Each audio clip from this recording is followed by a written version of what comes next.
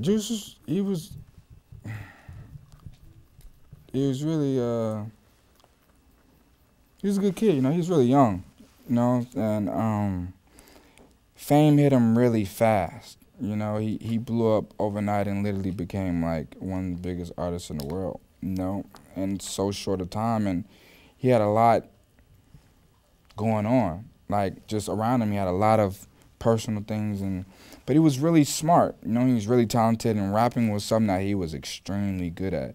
He had a nice voice. He could sing, and it didn't take him long. Like no matter what it was, it just like it. It's like he just painted it. You know, like I had never seen anything like it. Like he's the first person I ever worked with musically that just literally he made songs in one take. Like he didn't stop, and then he would do it 4 times, and then he'd pick from each one, like without stopping the song, and then he'd create a song in the shortest time frame I ever seen. It was crazy, and he was he was